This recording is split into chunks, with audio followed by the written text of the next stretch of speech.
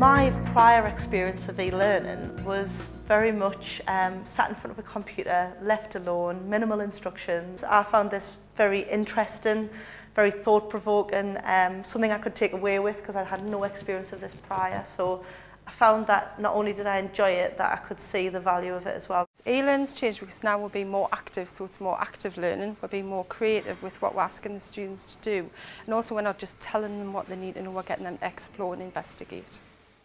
The learning is put in the student's hands, so the student has to use their research skills, their collaborative learning skills to be able to find answers to questions, to inquire, rather than, you know, this surface learning what was happening in the past. Before, e-learning was sort of, let's shove it on the virtual environment and let the students have a look at it if they need to. Now it's totally different. Now it's having problems for them to get involved in, different resources to click on and to look at, and then that then generates more thought, more thinking, where they then share that knowledge within the group and the teams. We'd read the first part of it, we'd discuss it in class.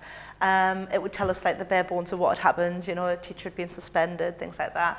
This is a scenario that the girls made a complaint. It was brand new information to me, so I was like, oh, this sounds interesting. I wonder what would happen if that happened to my organisation. It's handing over the classroom responsibility. No longer in my hands. After the project, it was the students want it. They want to be independent. You give them the materials and the scenario, and you give them what we call the hook. What I learned at Netskills was the hook. Once they've got that, I would say a majority of students were very independent in their learning. Handing over, that was the hard part, but are they capable? And yes, they are.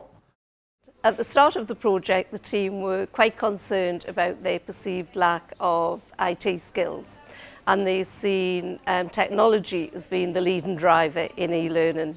However, after the initial stages up at Netskills, we spent a couple of days there, and at the end of those 3 days, the team quickly began to realise that actually enquiry-based e-learning is all about good teaching and learning, and the technology is something that backs that up.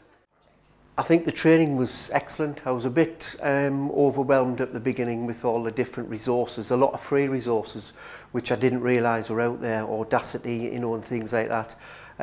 But it was hugely beneficial, and it's totally enlightened me with regards to what e-learning is and, you know, what it wasn't when I was using it. Just to appreciate what they can do and to change my mindset. So I was like one side, I was thinking, no. And Daddy was saying, Brian, you're wrong, you're wrong. And now I know I was totally wrong.